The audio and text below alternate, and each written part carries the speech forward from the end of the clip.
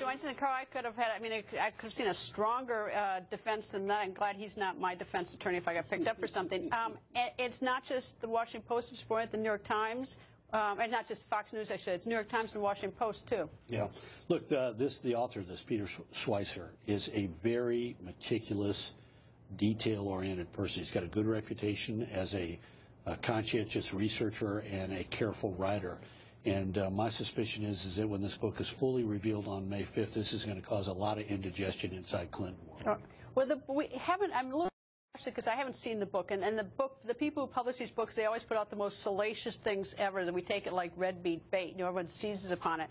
But they are sort of, if they're like even 20% accurate, there's a problem here. Yeah. Look, the question is going to be this: was there a pattern of the Clintons receiving money, either at the Clinton Foundation or in their own personal pocketbook, in a time frame that causes you to look at official actions being done, meetings being taken, decisions being made that would benefit the people who gave them? That's the first question. But the second question is one that we can easily answer now, which is, was it appropriate for her, while she was Secretary of State, to have allowed the Clinton Foundation to receive foreign contributions from foreign governments and foreign individuals in violation of the agreement that she made with her own boss, the President of the United States, Barack Obama, before she took the job? And we now know that they received contributions that were in violation of that agreement. And then another question is it appropriate for her at a time when she's thinking about running for president, and it's clear that everybody knows she's thinking about running for president,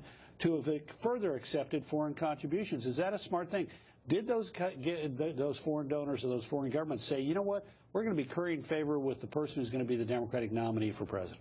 I haven't seen the book. Nobody's seen the book yet, except for a few who have gotten an embargoed copy of it. And I don't know, whether all the allegations are true or not. So I'm a little bit hesitant, to seize upon this. But what I don't understand is that I suspected when she left the Secretary of State as Secretary of State, she knew she might run for president. And I can't think why in the world did she put her name on that foundation. She could have built sort of a Chinese wall. Right. I thought, what in the world did she have to put her name on? Because she now has got herself into a controversy, whether a legitimate one or an illegitimate one. I think there will be one other controversy, maybe covered in the book, but if not, I think it will naturally flow from the book, and that is, what has this foundation done to basically provide the lifestyle of the Clintons?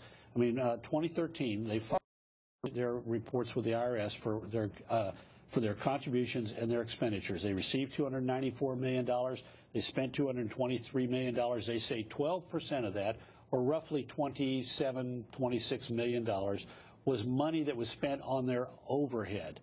And how much that went to the care and feeding of Hillary Clinton and Bill Clinton. For example, the person who was in charge of fundraising for the foundation is now the fundraising director for what? Her presidential campaign. That shows to me that there are no boundaries between this charitable foundation and her political ambitions. Well, I look forward to seeing the book on May 5th to see what's there. So I'm looking forward to seeing Bret Baier's report about it this week. He's read the book, and his reporting on it will be, I think, very interesting. He got one of those embargo copies. I didn't. Anyway, Carl, nice to see you. You bet.